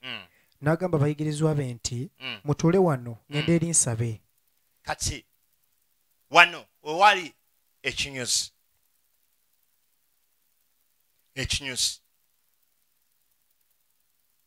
ne bagenda mu Gesitimani. Olunyiriri olwa 37. Yesu n'abagamba mutukole ki? Awo Yesu n'atuuka nabo mu kifo ekiyitibwa Gesusemaani. N'agamba abayigirizwa be nti, mutuule wano ngende eri nsabe. N'abagamba mutukole ki? Mutuule wano mukole ki? Ngende eri nsabe. Ngende eri nsabe. Nga balowooza oba bagenze kulaba firimu oba movie nti balaba TV Yesu oli ali mu kusaba. Emigaati gibatuulidde okyoli n'agasaba tebagayina. N'atwala Peetero n'abaana ba Zebbedaayo bombi n'atandika okunakuwala n'okweraliikirira ennyo. Awo n'abagamba nti, omwoyo gwange guliko ennaku nnyingi zigenda kunzita, mubeere wano mutunule nange. N'atambulako katono n'avunnama n'asaba n'agamba nti, ayi Kitange, ekikompe kino kinveeko oba kiyinzika. Kati ekiseera n'akijulira Mukama waffe Yesu Kristo n'agamba ekikompe kino kinveeko, kubanga twalabye eggulo nti Yesu yajja kukola kwagala kwa kitaawe. Naye okwagala kwa kitaawe kwatuuka ekiseera ne kubanga okulemye. Naffe abamu ku ffe tulina ebirooto, tulina okwolesebwa, naye nga ekyo Mukama kyakulaze kwe kwagala kwa Katonda. Naye okutuuka okulaba nti okwagala kwa Katonda kuteekebwa mu nkola, ogenda oluusi n'olaba nga kizibuwadde. Naye singa nze bwenjagala, wabula ggwe bw'oyagala. Kati essaala ya Yesu ng'eri mu kuwaanyisa kye bayita okwagala kwe, afune okwagala kwa Katonda. Ekitegeeza ng'asaba to yield himself eri Katonda, alyoka abenga abeera mutereevu mu kwagala kwa Katonda, nga teyeemulugunyiza.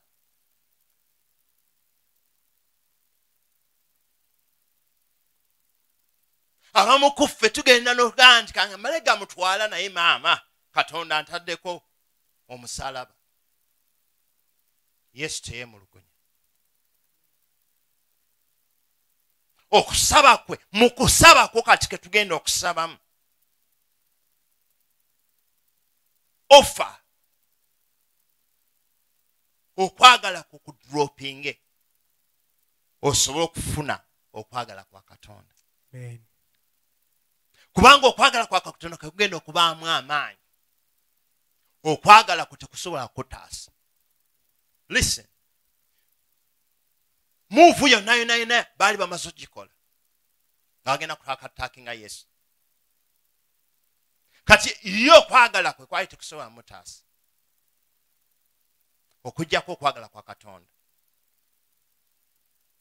okusobola okutaasa. Kati tukyalina kiddukiro kirala kyonna but to yield to the will of God. Amen. Aha. Olunyiriri olwa 40. Nadda eri abayigirizwa n'abasanga nga beebase. N'agamba Peetero nti, kazze temuyinza kutunula nange n'essaawa emu? Kati ng'abamu ku ffe ekiro kya leero bwe tujjukira Yesu, kiyanga ki ekiro kya leero bakyeyala sapa? Abamu ku ffe essaawa zino oluva wano buli lyalamula.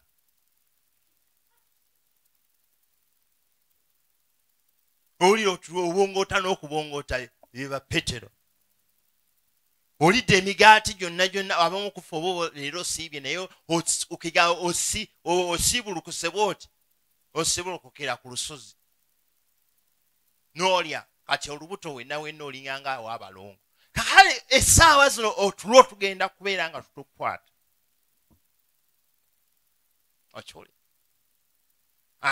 genda maaso olunyiriri olwanamu olumu n'abagamba nti mutunule musabe muleme okuyingira mu kukemebwa. mutunule musabe okusaba kwe kugenda okuyamba okulema okuyingira mu kukemebwa. Okukemebwa kwali kuzze eri Yesu asobole okukola aleme okukola okwagala kwa Katonda akole okwagala. Okukemebwa kujja buli lw'owulira era ogenda okuwulira ng'omubiri gugamba mpa ekyo mpa ku kibala ekyo olw'omubiri agutandika kati n'otandika oguwa kyegwagala buli lwowa omubiri kyegwagala. Okusaba kwokka kwe kugenda okuyamba ate jjukira Yesu yali asiibye yali yavudde dda ku mmere yaabwe yaba mukuffe kujjako nga tulaba eweddewo. Mukama yeebazibwe bwe tuva ku dining.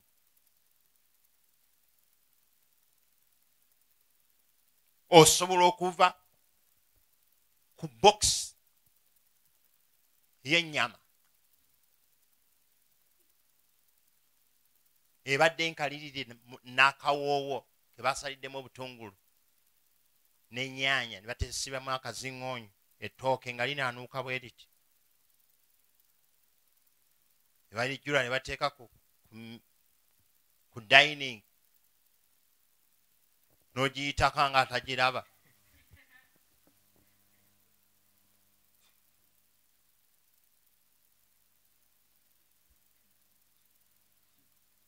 N'otandika n'okunaaza bano abava okulya. Amaanyi aganaaza abava okulya oba ogagyeewo. Buli kaseera bannange buli muntu yenna buli lw'olaba oli ng'amaze okulya ekintu nga gwe enjala ekuluma olabira ddala ng'omuntu oyo temufaanagana temukwatagana.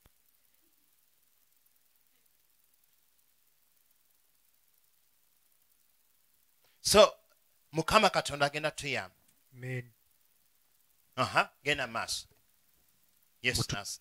Onyolwanamu olumu. Yes. Mutunule musabe muleme okuyingira mu kukemebwa. Omwoyo gwe gwagala naye omubiri gwe munafu. Omwoyo gwe gwagala naye omubiri munafu. Omubiri munafu kubanga omaze okugujjuza. Omubiri guba n'amaanyi. Kati oli mu kuwishinga nze nnu nzigola abanza okiraba. Genda maaso. Olunyiriri olwanamu ebbiri. Nate n'agenda omulundi ogwokubiri n'asaba ng'agamba nti ayi kitange obanga kino tekiyinzika kunvaako wabula nze okukinywa kyoyagala kikolebwe. Yes. Kati Yesu at that moment he yielded. Ne yeewaayo kama mbaya. Genda maaso. Olwanamu essatu. Najja nate n'abasanga nga beebase kubanga amaaso gaabwe gaali gakambagga. N'abaleka nate n'agenda n'asaba omulundi ogwokusatu n'ayogera nate ebigambo 2. Awo n'ajja eri abayigirizwa n'abagamba nti mwebakire ddala kaakano muwummule. Laba ekiseera kinaatera okutuuka n'omwana w'omuntu aweereddwayo mu mikono gy'abalina ebibi. Yes. Kati Yesu ali mu kajjuzaawo. Abamu ku ffe olowooza nti nno boxing ozuuka buzuukusi n'ogenda mu ring n'emmere mukubagana ebikonde. Naye Yesu kati ali mu Gethsemane ali mu kakola ki kajjuzaawo. N'asaba lawundi esooka kola training. Ebintu tebitambula naye n'addayo n'akola training. Okiwulira bano bagayi bakoze ki beebasi. Naye olwajjira n'agamba nti laba omwana w'omuntu agenda kukola ki kuliibwamu ki olukwe. agenda kuweebwayo. Ekiseera kituuse omwana w'omuntu akole ki? omwana w'omuntu aweereddwayo mu mikono gy'abalina ebibi. Aweebweyo mu mikono gy'abalina ebibi.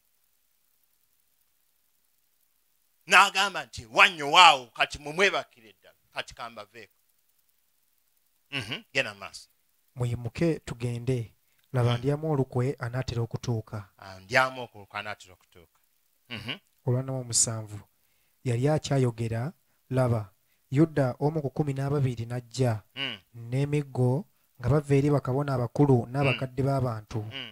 Naye oyo amulyamu olukwe yabawa akabonero ng'agamba nti, gwe nnanywegera nga ye wuuyo mumukwate. Amangu ago n'ajja wali Yesu n'abagamba nti, mirembe Labbi. N'amunywegera nnyo. Yesu n'amugamba nti, munnange kola ky'ojjiridde. Awo ne bajja Yesu ne bamussaako emikono ne bamukwata. Laba omu ku abo abaali ne Yesu n'agolola omukono gwe n'asowola ekitala kye n'atema omuddu wa kabona asinga obukulu n'amusalako okutu. Abaagalwa, ekiseera kituuse kukola ebintu eby'omwoyo. Era n'oyo eyali agenda omulyamu olukwe n'atuuka. Time of redemption ng'etuuse. Time of redemption oyina okubeera mu kusaba, mu kwewaayo, mu kwetukuza maaso ga Katonda. Kubanga waliwo w'ogenda okuyingira, waliwo assignment gy'olina okutwala era gy'olina okutuukiriza. Abaalemwa okukola assignment eyo beesanga nga bajjayo biso kutema matu g'abantu. Naye Yesu n'agazaako. Ebyawandiiko ebimu byogera kyabe bajja okusinkana Yesu ne bagwa. Lwaki? Waliwo entiisa, waliwo amaanyi okutuusa Yesu bwe yabagamba mukole kye mujjiridde. Amaanyi agali mu kusaba gaziyiza omulabe Sitaani n'aba nga talina kyasobola kutuusaako wadde. Okutuusa okwagala kwa Katonda. Bw'agamba nti kati mpa amaanyi. Yesu yalina amaanyi agaziyiza era agasitopinga mission yeyo. Naye yafuna amaanyi agagenda omugamba nti no kati akkirize abalina ebibi bamukwateko. Kitange nkwebaza olunaku olwaleero kubanga oyogedde naffe. Nkwebaza kubanga ekisa kyo kiri wamu naffe. Nkwebaza kubanga otwebikkulidde. Nkwebaza kubanga ekigambo kino kibadde ekigambo ekisiikula emitima gyaffe, ekisiikula emyoyo gyaffe. Ekyo kyaleero bantu bangi kuffe tusobola okuyingira Gethsemane. Bantu bangi kuffe tusobola okuyingira mu kusaba kwaffe. Bantu bangi kuffe tuyingira okubeera nga tuyingira mu kwenenya, mu kwewaayo eri Katonda. Mukama, ekyo kyaleero leka desire ey'okubeera ku mmere ebingeddako wabbali. Olunaku olwaleero, olunaku olw'enkya, abantu bo Mukama tuyingire mu kuyaayaanira, tuyingire mu kusaba, tuyingire mu kwenenya, tuyingire mu kwewaayo, tuyingire okulaba ng'emibiri gino tumaze ogiwaayo, tumaze ogikomerera, tumaze ogiteekayo maaso ga Katonda. Kyova olaba entuuyo za Mukama waffe Yesu Kristo zaatuuka ekiseera ne zivaamu n'amatondo ag'omusaayi. Yesu Kristo n'akomerera omubiri gwe. Naffe olunaku olwaleero tukomerera emibiri gyaffe. Mukama nga atagwawo mu kusaba tukomerera emibiri gyaffe. Tukomerera amaanyi gonna ag'ekisikiza, emyoyo gyonna, desires zonna ez'omubiri. Tuzeenenya Mukama. Ebe na benne ebadde bicontributinga ku kufa okw'omulundi ogwokubiri tubyenenya. Mukama Katonda atagwawo, golola omukono gwo ojje osumulule eri abalwadde, eri abalina ebizibu. Mpulira omusaayi gwa Yesu gukuyamba olunaku olwaleero. Omusaayi gwa Yesu gukusumulula. omusaayi gwa Yesu gukusumulula gukulokola ogwo gulokola omuntu okumujja mu bibi then guleeta ne kibayita healing mu mubiri gwo. Nkwebaza Mukama kubanga abantu bangi olw'ekigambo kyo nkiwulira kaakano kireese okuwona era wakisuubiza mu weekend waliwo okuwona okugenda okujja gye tuli mu bulamu bwaffe obw'omwoyo ne mu bulamu bwaffe obw'omubiri. Yesu olina amaanyi kyenva ndakira buli muntu yenna abadde abonaabona abadde alowooza nti ogenda kufa abamu ku mmwe obadde awo ng'olina omulwaddewo nsaba awulire ebigambo bye. In the name of Jesus, you will not die. The Lord is giving you strength. Is giving you energy. You can live again. You can overcome that enemy. Owangula amaanyi ag'ekisikisa. Owangula amaanyi ag'okufa. Yesu yawangula amaanyi ag'okufa. Laba Yesu agenda kulabikira. Laba Yesu agenda kulabika eri obulamu bwo. Laba asonyiwa ebibi byo. Asonyiwa ebibi byo olunaku olwaleero. Omusaayi gunaaza ebibi byaffe.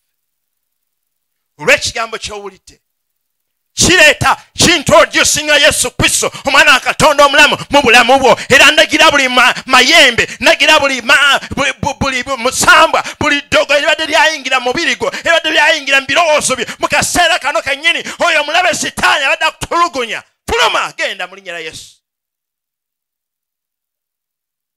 Katonda ow'amaanyi Katonda ow'obuyinza nkwebaza kubanga olokola. Nsaba Mukama bawa amaanyi abaana bo bawe ekisa bawe obusobozi bawe amaanyi kakana amaanyi ga Yesu gatandise okukola. Ababadde mu ntaana bafaayo abadde mu kizikiza bafaayo abadde mu busibe bafaayo abadde mu kunyigirizibwa bafaayo mu linnya lya Yesu Kristo. Mukama ayogera naawe. Emisota tekyalina kwogera naawe. Falaawo takyalina kwogera naawe. Laba Yesu yayogera naawe. Laba Mukama Katonda yayogera naawe. Laba Mukama Katonda ayogera naawe. Laba Mukama Katonda akola ebyenjawulo mu bulamu bwo. Laba Mukama Katonda agenda kuleeta abatuugo adigawulira ebya sitaani agenda kutandika okuwulira ekigambo kya Katonda. Agenda kutandika okuwulira amaanyi ga Katonda. Ogenda kutandika okuwulira engoye ezo n'obulamu bwo nga byambaziddwa amaanyi aga Katonda. Ekitiibwa kya Katonda n'ekisa kya Katonda. Obulungi bwa Mukama nga bweyongera okulabisibwa ku bulamu bwo. Oh, weebale Yesu. Weebale nnyo Mukama. Nkwebaza Kitange kubanga ekisa kyo weekiri. Nkwebaza Kitange kubanga otuwadde amaanyi. Nkwebaza Kitange kubanga otuwadde obuvumu. Nkwebaza Kitange otutumbeeza otusitula mu bbanga. Emyoyo gyaffe gigenda kuwangula amaanyi ag'ekibi. Tuwe amaanyi tuwe ekisa okukola okwagala kwa Katonda. Kitange atagwawo buli kinaamu kuffe mubikkulire okwagala kwa Katonda. Buli kinaamu kuffe mubikkulire okwagala kwa Katonda mu bulamu bwe. Weebale Yesu. Weebale nnyo Kitange. Buli kyonna ekibale kyensibye mu linnya lya Yesu Kristo tekyalina buyinza. Nkwebaza Mukama kubanga onaazizza ebyambalo byaffe ebirowoozo byaffe mu musaayi gw'omwana gw'endiga. Era nkwebaza Katonda ataggwaawo otambuza otuyingiza mu bulamu obutaggwaawo. Nkwebaza Mukama kubanga obulamu bumaze okuyingira mu bulamu bwaffe. Bangi kummwe obulamu buyingidde mu nnyumba yo. Obulamu buyingidde mu bulamu bwo. Obulamu buyingidde mu ddoboozi lyo. Obulamu buyingidde mu mutima gwo. Obulamu buyingidde mu mutima gwo mu linnya lya Yesu Kristo. Yesu agenda kuyamba. Yesu agenda kusumulula n'obulamu bwo tebugenda kuddayo kuba ekyekimu. Weebale nnyo Mukama. Weebale nnyo Kitange kubanga olidde okusaba kwaffe. Nkwebaza kubanga wajja. Nkwebaza kubanga olunaku olwaleero lufuuse entanda mu bulamu bwaffe.